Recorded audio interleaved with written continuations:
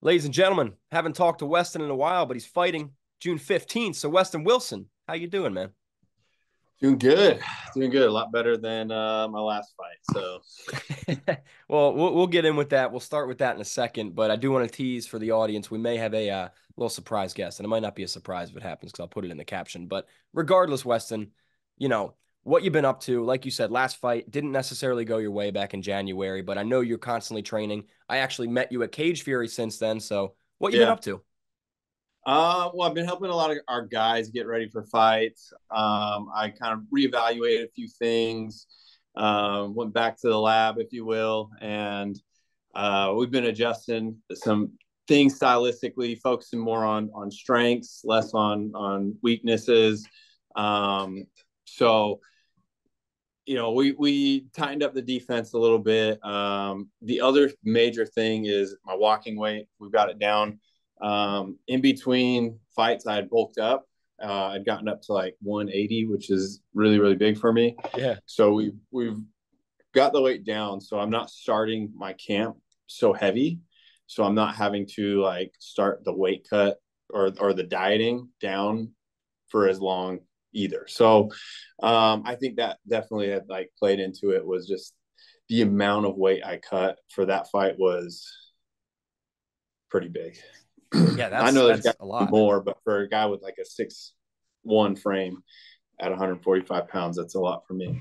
Oh yeah, no, that's a lot of weight, man, especially to people who don't train and don't really understand how hard it is. Like that's insane, man. So glad you're getting all that figured out. And obviously, man, like you're looking for that first win with the promotion.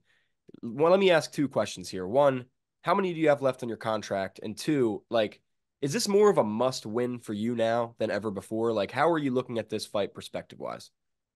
Yeah. So, like, I don't fight for the money. Like, I make good money outside of cage fighting. Right. So in terms of like financially, like I don't. It's not like oh my life depends on it. Sure. But in terms of what I want for myself and my life, yeah, my life depends on it. Like my legacy and everything like that. I definitely like for me it's a must win. I have two fights left, this one and one more. But like you know how the UFC is, sometimes if you lose that one, they're gonna just let you go and not let you finish out your contract. And for what I want to do, like going oh shoot, I can't talk about what I was going to talk about. Well, then we'll skip But for over what it. I want, Tease me more. there's a fight in October I'd really like, um, and so or I would like. There's a certain fight in the fall I'd really like, or a fight card in the fall I'd really like. I get Uh, what you're getting at. so I kind of am in that I have to win in order to get that fight in the fall. Um, so yeah, for me, it's like do or die. And then the other things like I definitely would love to like get a couple wins and get a tops trading card. I'd like to have Mm. a tops trading card. So that's one of my goals. So like everything for me is like more legacy based. Like it's not like the financial incentives. It's more like I want like the cool stuff that my kids, my grandkids, like everybody can like see.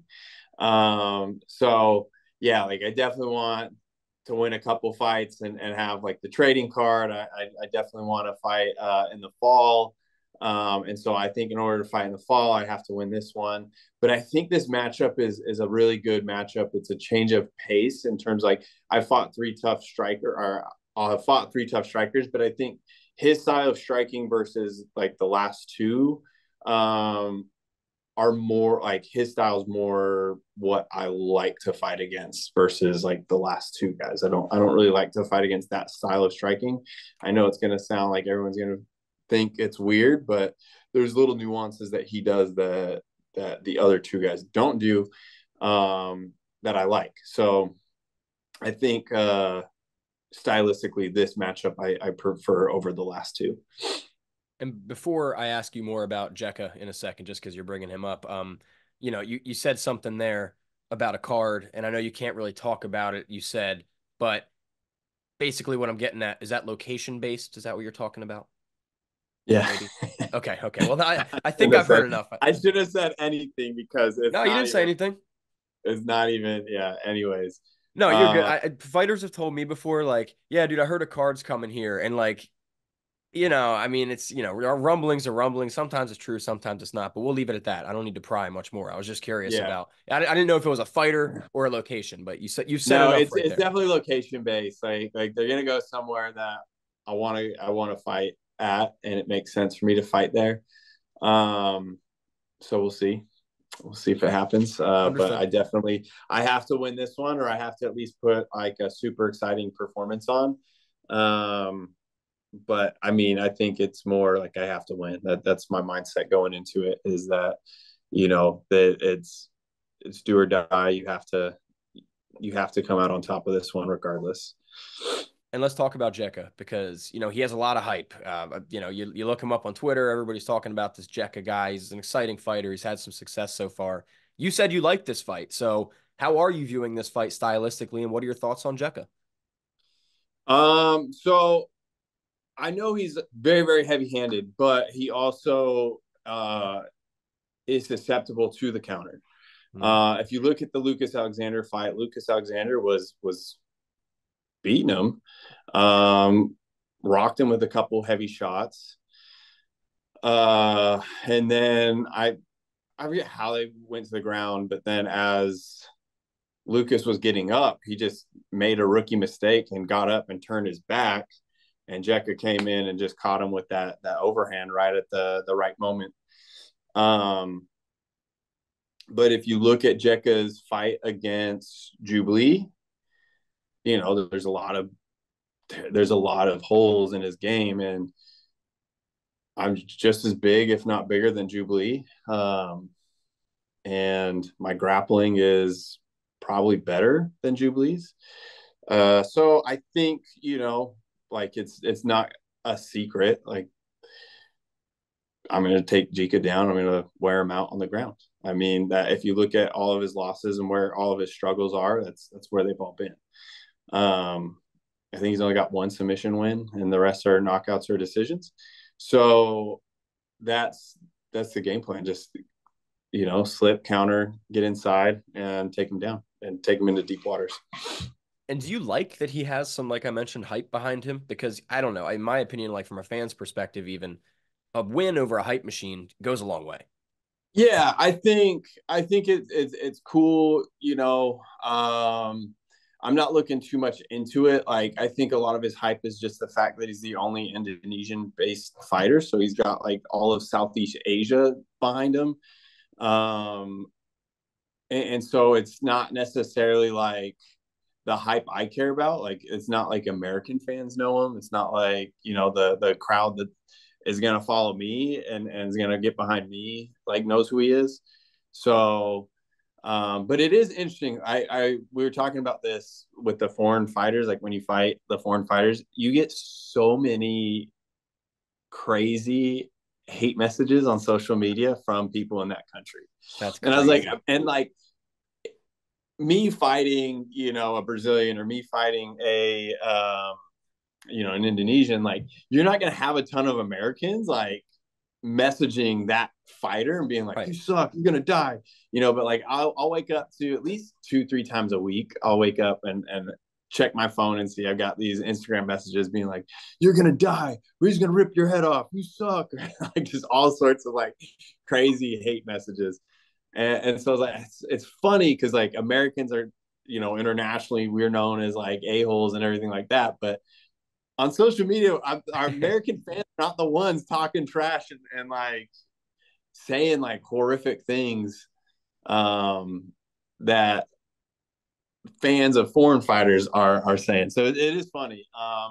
I just a lot of the times I just ignore it now. I'm just like, okay, cool, thanks, appreciate it. I was curious about that because you're like the nicest guy in the world, pretty much. So, like, do you ever respond? Do you ever feed into that? No, not really. Like I just I like the first few times it definitely messed with me mentally. Um and so finally I turned off notifications on Instagram. and Twitter, because it gets wild, man. Like it's absolutely wild. And even like I'll even have Americans hit me up just saying how much I suck, and I deserve to die and things like it's Jesus. crazy. I saw somebody recently, saw 185er in the UFC posted like he did a screenshot of like all of his hate comments, and I was like, okay, like his are way worse than mine. So I was like, at least like I'm not the only one. But like it's pretty funny like how these fans will just talk the most trash they possibly can. I mean, it's interesting because, before I got into media and really covering the sport, I was one of the guys on Twitter who was just like a fan and talk fights and all that. And I know for a fact, I've seen it in the flesh. People will talk so much shit on Twitter and then we'll see the fighter in person and say, "Hey, Westin, can I get a picture?" It's just, it blows my mind, man. People are insane. Yeah, no, yeah, I haven't had any in-person You never interactions will. like You that. never will. But definitely social media, like it's wild. And it was funny because like I was talking to Steven, he was saying like for the Shavkat fight, he would post something and then like within minutes, he would have all these Kazakhstan like comments, and they weren't all like bad, but like there would just be like a bazillion comments from Kazakhstan, or like the Kazakhstan The flag and stuff flag, like yeah. that. And so we were laughing about it. Like I've turned off comments. So most of the time when I post something, I don't even see the comments anymore because they became a distraction. Um, and even like I've gotten like really good at not taking like a whole lot of like stock in what people say. But like I just don't even want to waste the energy like thinking about it and being like, oh man, like I gotta think about, or I just ignore it, or like, because sometimes those thoughts, like those comments, like creep into your head. Like I remember after my last fight, uh, there was like six guys, all were getting into a huge fight on my comment thread on a post that was like 6, 7 months old. They got into this huge fight about how I'm the worst fighter assigned to the UFC and yada yada yada. And it was great because there was like half of the six guys were like defending me, the other half were just ripping me to shreds, and then they start ripping those guys defending me to shreds. And to be fair, I don't know any of them. Like I didn't know any of them. I know like my friends and family and stuff. Like they would defend me, but I don't even like when my friends and families comment to like try to defend me.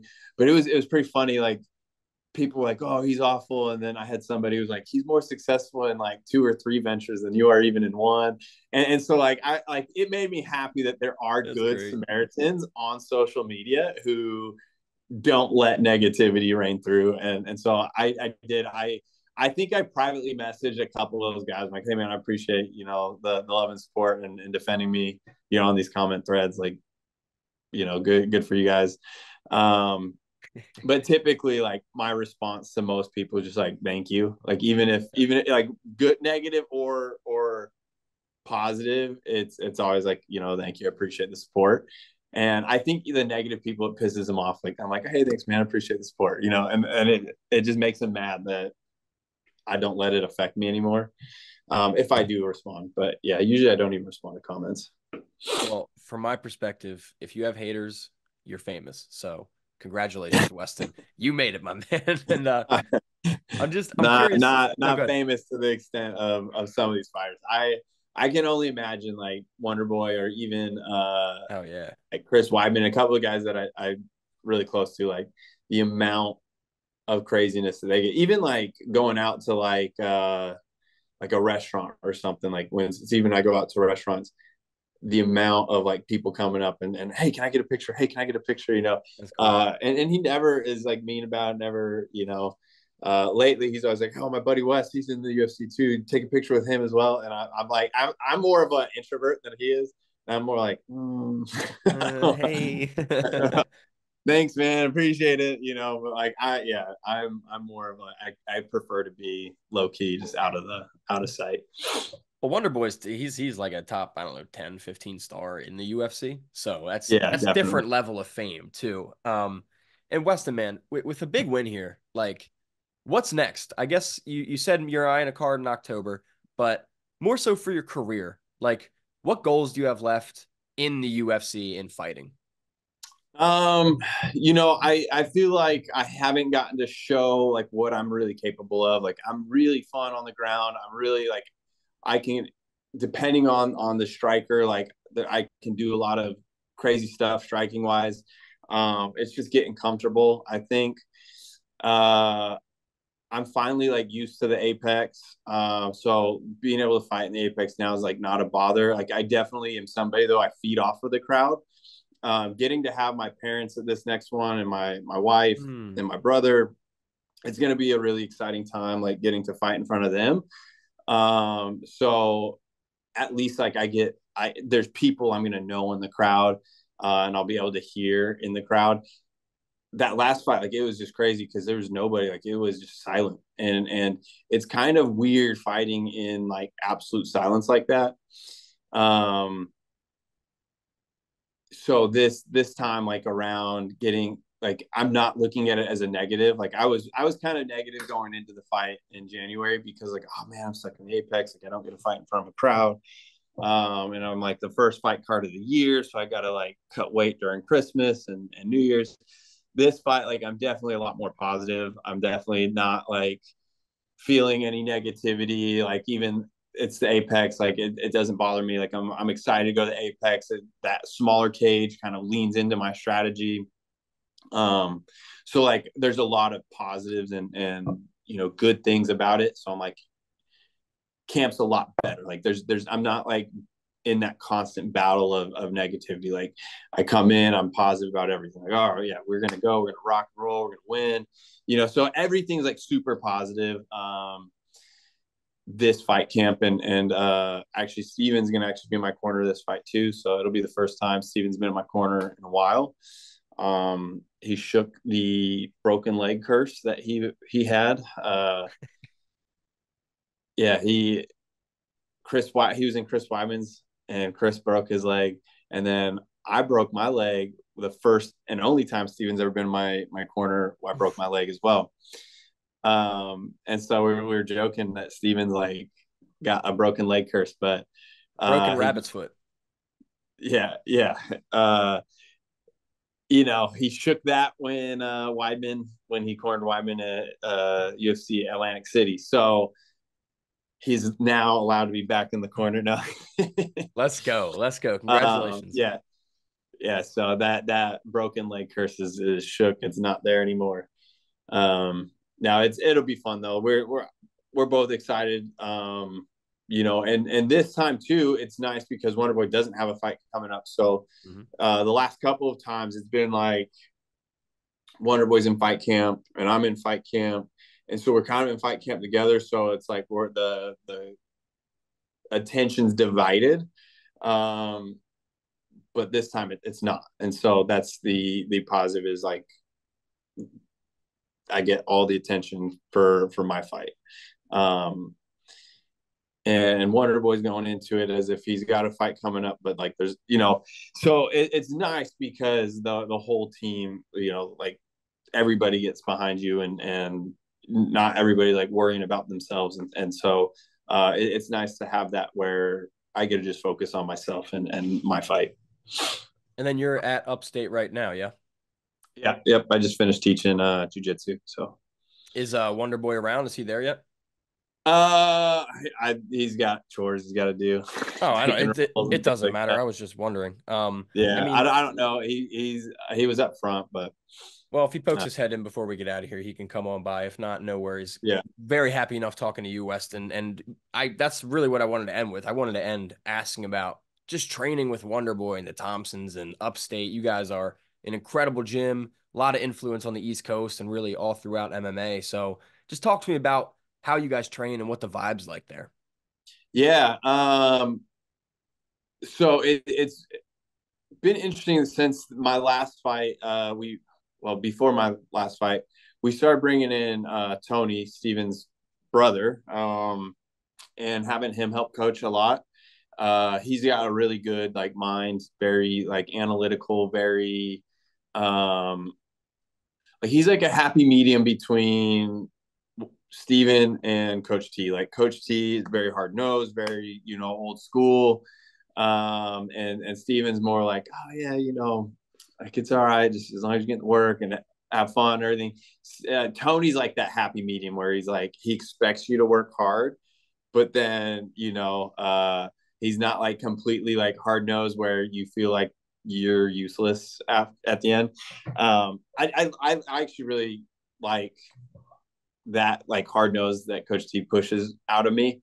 So it's nice though because like it rotates between them. So like the days where you need that extra pick me up, you got Coach T yelling at you, and then like the days where you don't want that and you like are exhausted, you got Steven or Tony like pushing you, and you feel a lot better about yourself. So it's a good vibe. Like it's all like a really really good vibe. And then I've got Gino Morelli, who he was a Penn State All-American.